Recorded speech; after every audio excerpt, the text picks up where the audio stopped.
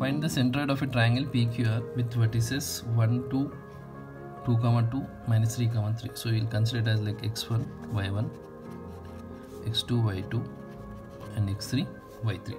So centroid direct formula is like centroid denoted by letter G. Centroid formula is x1 plus x2 plus x3 by 3, y1 plus y2 plus y3 by 3. So if I'll substitute the values,